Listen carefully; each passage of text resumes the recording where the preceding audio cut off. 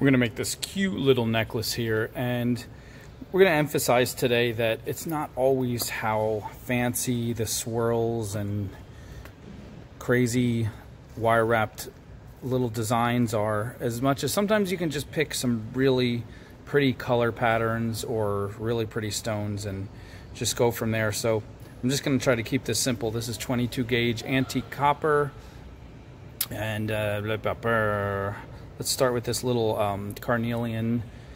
I think it's a 6mm bead at the top.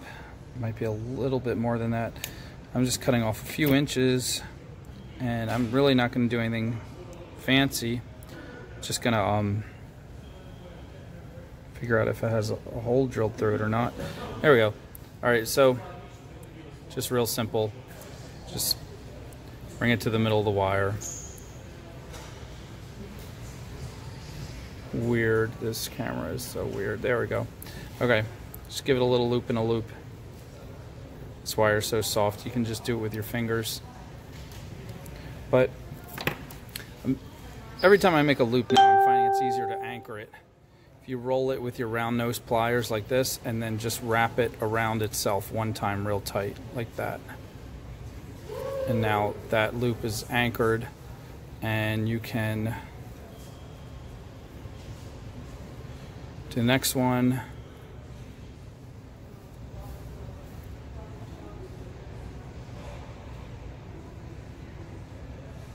Look at that. This camera is a weird. So it gets in total focus, and then it's like, nope, I'm going to switch. All right.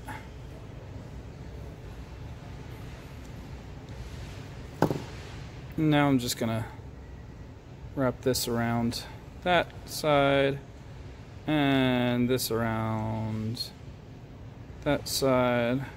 So from any angle it'll look cute. Now I'm just going to wrap it around till I run out of wire, and then just tuck the sharp end into loop. Real simple. There we go. Pretty cute. So put that down. Next, this is about a 1.5 centimeter mother of pearl bluish gray piece. I love this piece. It alone, it could make a really pretty necklace pendant, but let's get about, this time we're going to take a, this is the only part we're going to put a fancy design on. It's not going to be crazy fancy, just it's a little something. So we'll give ourselves a whole 14 inches maybe. So that like 30 centimeters. And just put it through again to the middle of the wire. Decide which side you want to face up. I like all this fancy stuff going on here, but that's kind of dreamy and moody on that side. I like that too. So we'll go with this. We'll fold this up, fold this down. Again, we'll make our 2 loops. The only time you don't want to make 2 loops, well, you can, is if you're if it's a very bottom piece and you don't need a bottom loop. But sometimes it's fun to just leave the loop anyway. It adds like an extra design, and sometimes you can, at the last minute, you might decide you want to hang something on it, maybe a couple links of chain or a charm or something.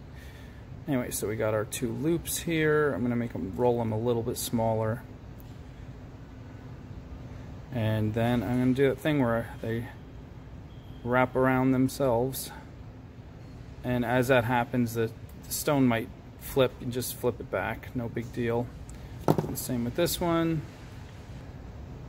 Okay, now we're going to fold this over, fold this over. Normally I would put this swirl right in the middle, but this time I'm going to put it down in the bottom. So you can place the swirl wherever you want it. And I'm just slowly pressing it flat against the stone. I've done this swirl 1,000 times, but maybe you're new, so welcome. And I'm just pulling one side around, the next side around. They're chasing each other around and around, and they slowly make this really pretty swirl. You can go around as many times as you want, and then you can separate the strands or bring them together. This time we're going to bring them together, and I'm going to hold that right there to make a loop with our fingernail. We're going to come back like that and do it again right here. Come back, do it as many times as we want. Do it, give us a little bit of a smaller one at the top, and make these curves really neat. You squeeze them tighter, you get your fingernail in there, you pull them tighter and tighter.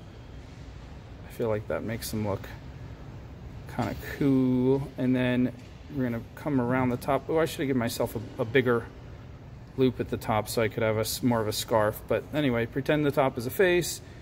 These two wires are scarf it around. Get it around a few times. You can stack the wraps as they come around, but I don't have much to work with here, so I'm gonna cut it right there. You wanna cut it halfway across the loop so that you can tuck the two ends into that little bowl that's formed. Now be very careful here. You don't want to cut the wrong part, or you ruin the whole piece and then you got to start over. Not really ruin it, you just kind of give yourself more practice, but you would have to start over that part. Now see, this is, you want to be really particular when you're tucking sharp ends. This is something, people hate tucking sharp ends when they start out. And it's something you just got to force yourself to do it over and over, and then you'll get so good at it that like you won't think about it. I don't think about it anymore. But I am talking you through it here. Why?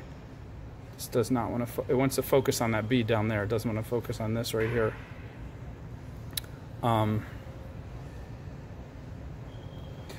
So I'm going to cut it again because I want to get these to tuck just right. If they're too long, they're not going to tuck right. If they're too short, you're not going to have enough leverage to get them in.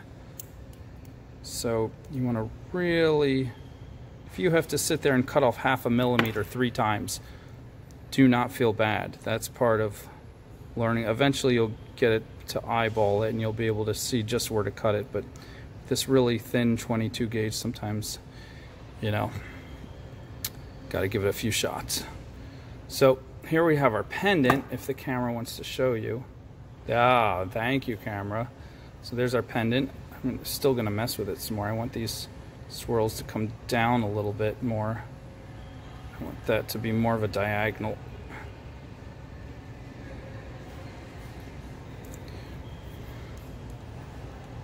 Try to turn them a little bit like that. And there we go. I kind of like that. That's better.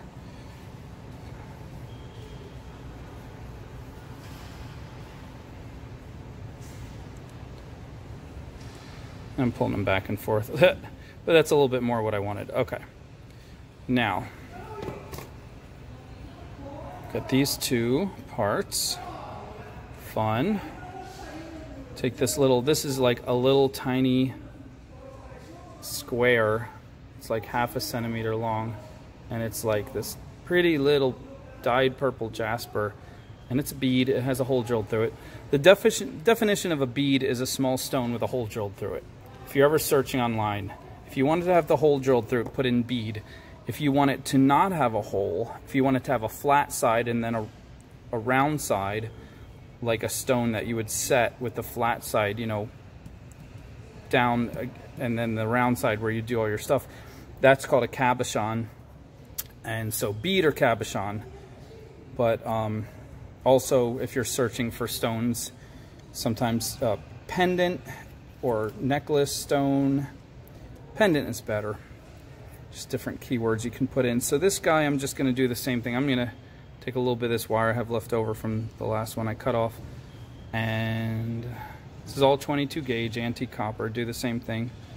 I'm going to go... All right, you know what? Maybe I should put these two together. This last little jade 4 millimeter bead. Let's see. Should we put those together like that? Let's see how that's going to look all together. Or should we have them hanging as completely separate? Yeah, that's too much. The pendant is going to be so long. I'm going to put these together. So I'm going to stack them.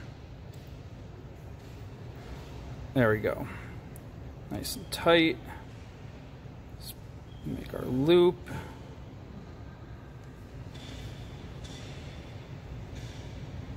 Wrap the loop around itself. Now this, I don't have much wire here to play with, so I might just wrap this around itself and scarf it on its own little loop. And then this next little one right here, that's a little bit more wire. I might wrap that up to the top. I think that's what I'm going to do. You could also roll this into a little swirl and just stick that somewhere. That would be pretty. I was contemplating doing that. Maybe I still will, because that's different. Let's see.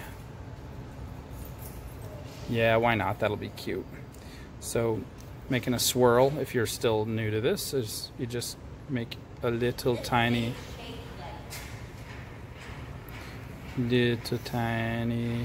curve. You carefully pinch it,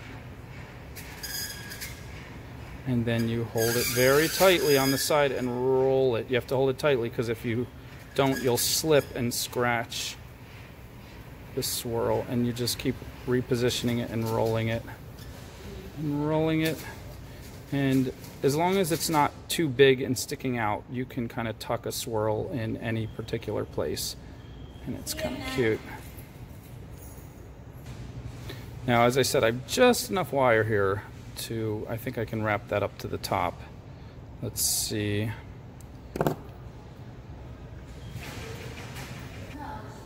So I had just enough to wrap it once around that little bead, and then I'm just coming straight up the back, and I'm gonna wrap it once around that loop, and that'll be it.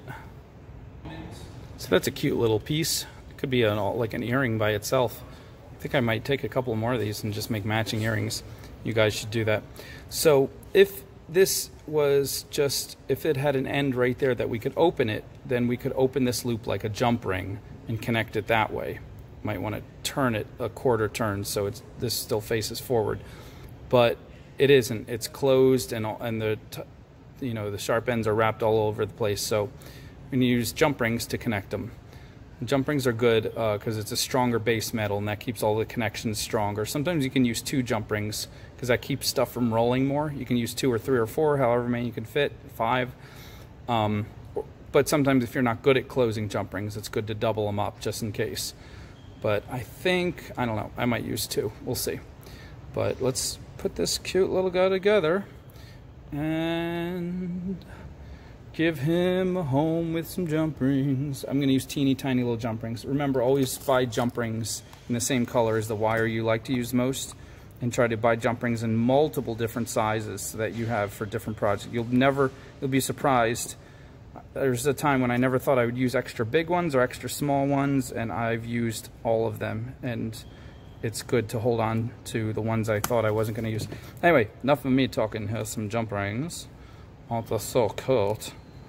And this cute little, I also try to get chain in the same color as what you're doing if you like to use chain.